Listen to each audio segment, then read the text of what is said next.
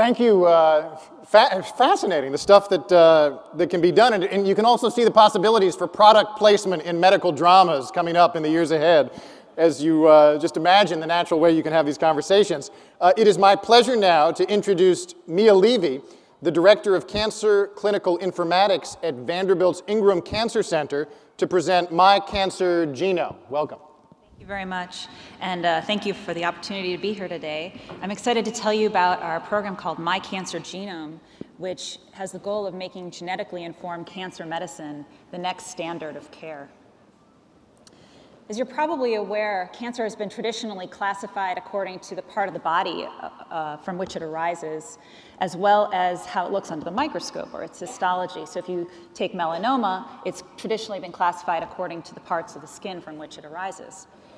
But in 2012, we are really looking at a much more complex landscape for classification of cancers.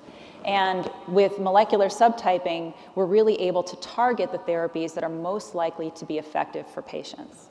So in July of 2010, the Vanderbilt Ingram Cancer Center launched our personalized cancer medicine initiative with the goal of doing tumor gene mutation testing in our CLIA laboratory as part of standard of care for patients with melanoma and lung cancer. We had several challenges ahead of us, not the least of which was the way in which we present information to clinicians when they're making a clinical decision. And this is an example of a pathology report that you might see get scanned into the electronic health record as an image file, not computable, just a blob of text. You're not meant to be able to read this. And it doesn't even contain any information on clinical trials the patient might be eligible for that would really make this new information about tumor gene mutation testing actionable for patient care. So what we did was inside our electronic health record, you see I'm logged in and you're looking at a patient panel of test patients. And you see that each patient is on a different row and each gene is represented by a column. And there's 6 different genes in this particular panel, and if it's gray, there's no mutation detected. And if it's yellow, there's a mutation detected in that particular gene. And if I click on it, you'll see now discrete variables that show the particular BRAF mutations that were tested for and that this one was detected for this patient.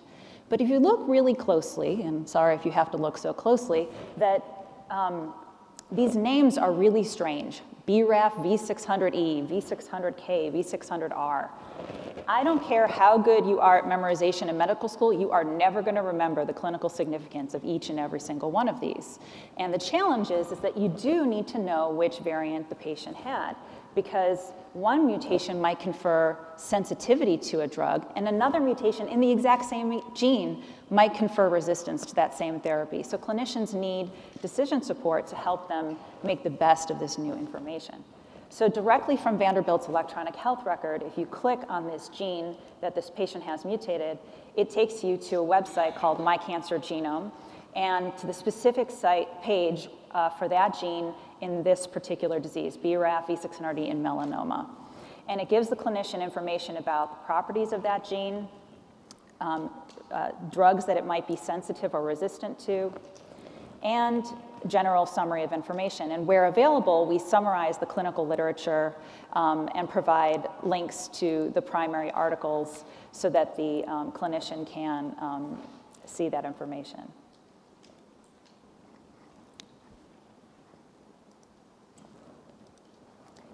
All of this information is available, is created through literature curation by experts in the field. Where we use publicly available cancer data is in our clinical trial search. So as linked directly from Vanderbilt's electronic health record, I can now see the clinical trials that are available at Vanderbilt that are looking at that particular gene mutation. And if we don't have a clinical trial available at Vanderbilt, I can find clinical trials available throughout the United States and the world. And what we've done is we've downloaded the National Cancer Institute's clinical trial registry called PDQ, and we've annotated it with gene associations.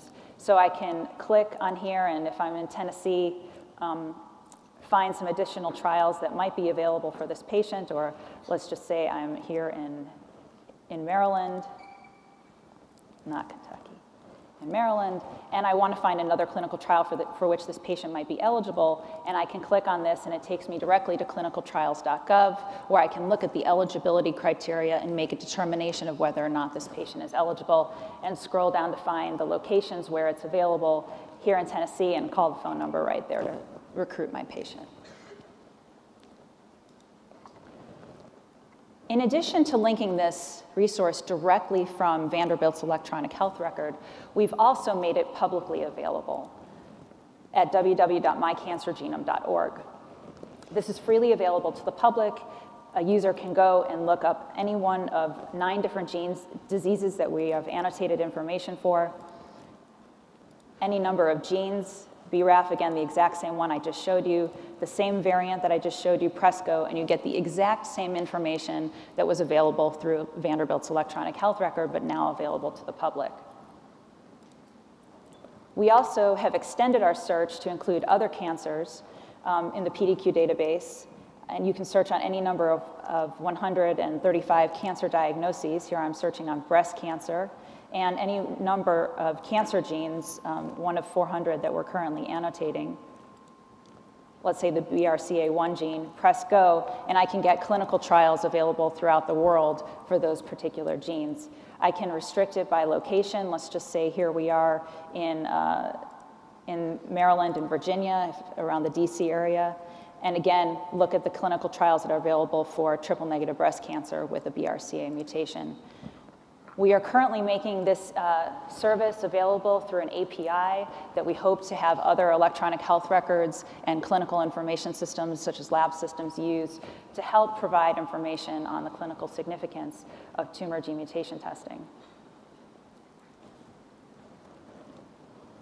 Since our launch in January of 2011, we've had amazing outpouring of support. We've had, in our first year, over 50,000 site visits from 120 different countries, and are currently averaging over 1,500 site visits per week. We truly believe that this is a resource that can be used to help guide patients to genome-directed therapies through clinical trials. This is also a worldwide collaboration. We have over 40 different contributors from 13 different institutions in 6 different countries around the world. The knowledge is powerful, and we hope to share our expertise and the expertise of others with everyone. I really thank you again for your time and attention. We're very excited to be here as part of Health Datapalooza, and excited to answer any questions in the hallways throughout the conference.